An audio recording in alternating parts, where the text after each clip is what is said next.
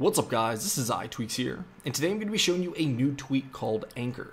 So if you guys aren't familiar with the tweak called Gridlock, it basically allowed you to, move icons around into whatever position that you like. So you can see right here that we actually have an empty space right here rather than the icons sliding over and filling up that spot. So that's what Anchor does now. Since Gridlock hasn't been updated for iOS 8, we now have a replacement for that, and that is Anchor. So you can see right here, if we just wanted to move the settings icon, and let's say we wanted to move it right down here, you can see that the blank space stays there. So this is going to allow you to change out the layout of your device very simple and very easily.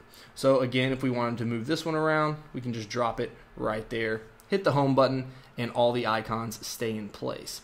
Now that's basically the meat and potatoes of this tweak, but you can see right here if we go into the settings and then we go into the settings for Anchor, you can see that first of all we do need to enable this, and then we have specific settings for specific pages.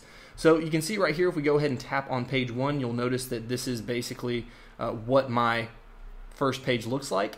And then right down here we have two options. One is a soft reset and the other is a hard reset. So if you tap hard reset, it's basically going to take away this layout right here and then put the icons back into their normal positions, so there's not going to be any blank spaces, and then it's going to respring your device.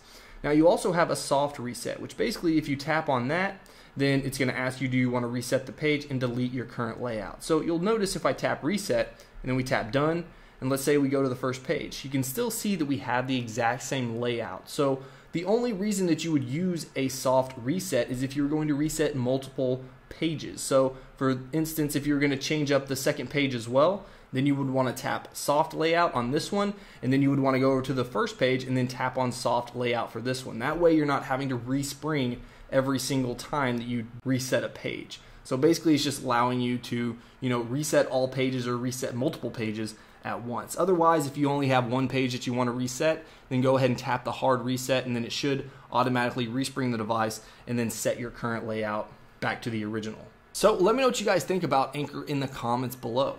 And if you enjoyed this video, please hit that like button. If you want to see more of my videos, then go ahead and subscribe. Alright guys, until next time, peace.